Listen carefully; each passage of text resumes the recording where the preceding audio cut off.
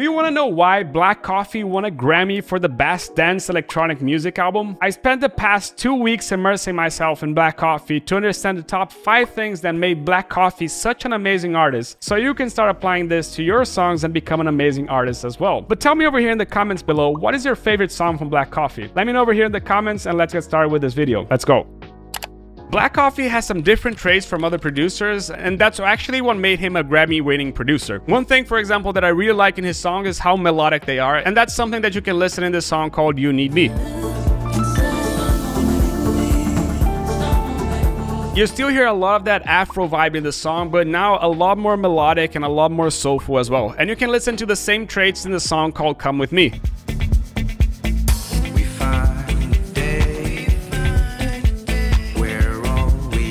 Notice how the song is really groovy, which is typical from Afro House, but also really melodic, which is typical from melodic house and also soulful house. And you can notice the difference between the genres when you listen to the remix of Mulher by Black Coffee and compare it to the original from Kinda Musica. Listen to the remix right now.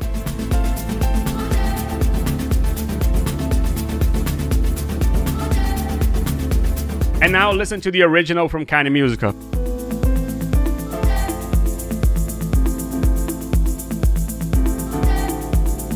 Could you hear the difference? It's a lot more melodic, right? And the best part is that regardless if he's doing a club song like his remix of Mulher, or if he's doing a more radio-focused song like his collab with David Guetta called Drive, as you can listen over here.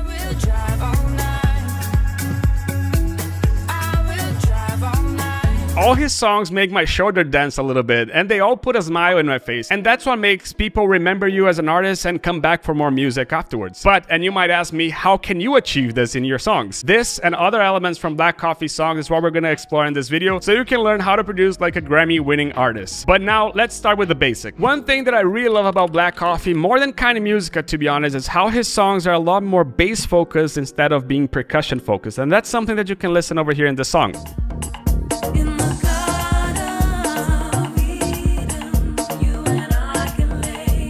This song is from 2009, back when people were listening to Avicii leads and also Tomorrowland bangers. Black Coffee was already doing his thing. And if you listen to his songs from 2024, you can see that he was doing something really similar from what he was doing 15 years ago, as you can listen over here.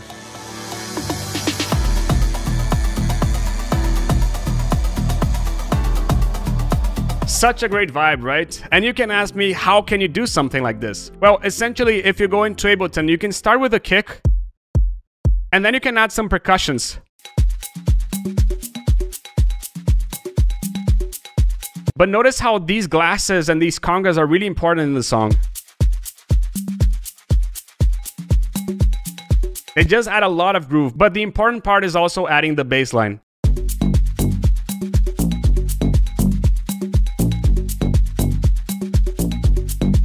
Let me know over here in the comments below, do you want me to make an Afro House song from scratch just like this one? Let me know over here in the comments below. But can you see how essentially it's not only about the percussions and not only about the bass line, but a combination of both of them, which makes the song a lot more groovy and a lot more exciting to listen to, as you can listen over here.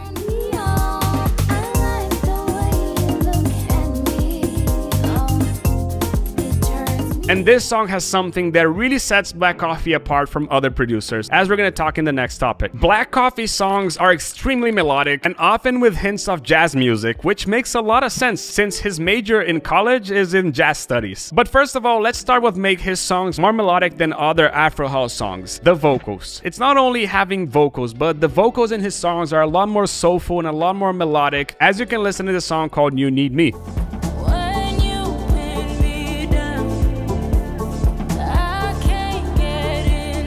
And you can listen to the same kind of vocals in the song called Garden of Eden.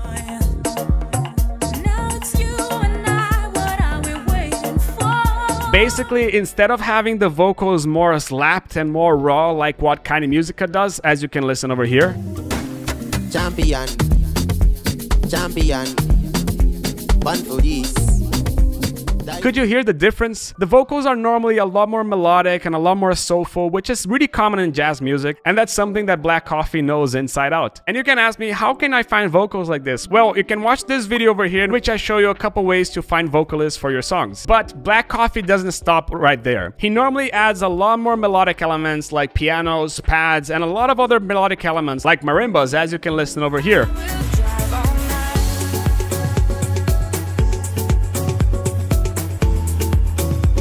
And these melodic elements complement the vocal and complement the groove. But notice how he normally doesn't have many synth leads in his songs. And that's because normally the vocal is what's leading the song, and just adding another lead could be a little bit like stuffing the song. Listen, for example, to this song over here.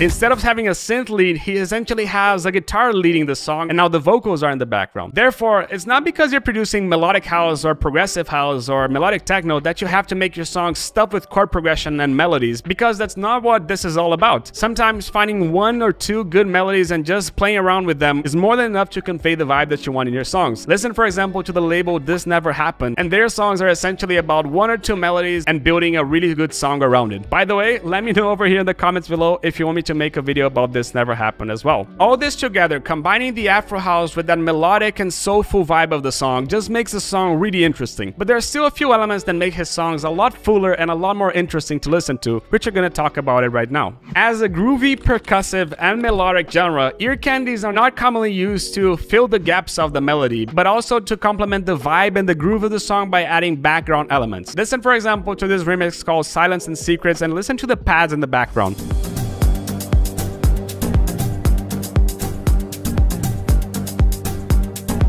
In addition to the bass and the percussion, there are a lot of pads in the background, just filling up the gaps of the song and making the song a bit fuller. And that's also something that you can listen in the breakdown of this song with guitar licks, as you can listen over here.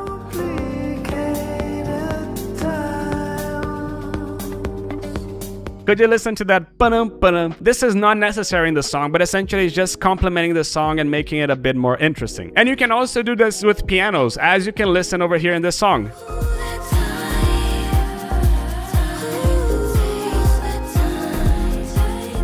As in any Afro House song, you're gonna listen to a lot of percussive ear candy as well. Listen, for example, to Drive with David Guetta.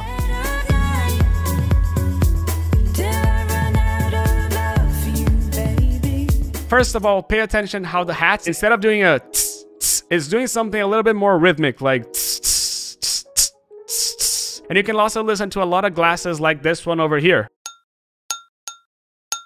Now listen to the song again.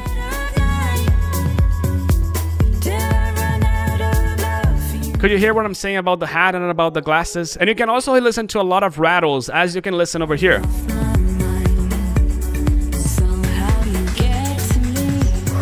Could you notice that?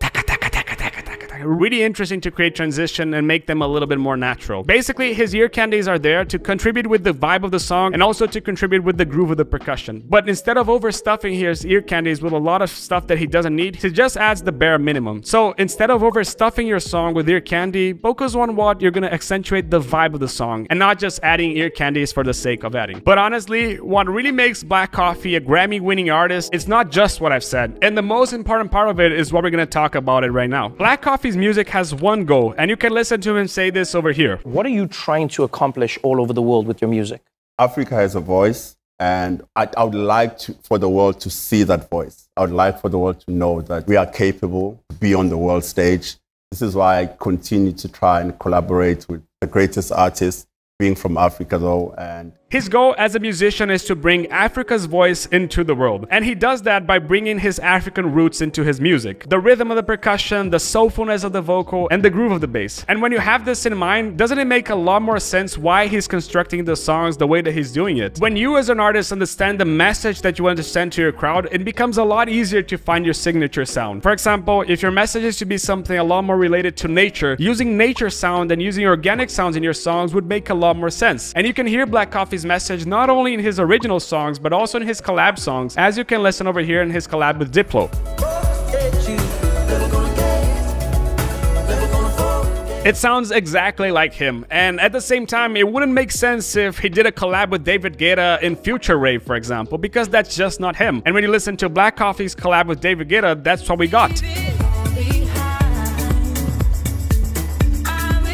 Therefore, my question to you is, what is your message? What is the message that you as an artist want to send to the world? Leave it over here in the comments below because I'd love to see this. And if you still don't have a message, the best way is to do a mind map and essentially just do a brain dump of what you want to share to the world. And you'll be amazed because this technique can actually show, for example, the instruments that you can and can't use to send your message to the world. Now, if you also like Kind Musica, you can also watch this video over here because they bring a different approach to Afro House. But if you like melodic house, you can watch this video over here because it's also really cool. I hope you liked the video and I hope to see you in the next Abstrakt video next week.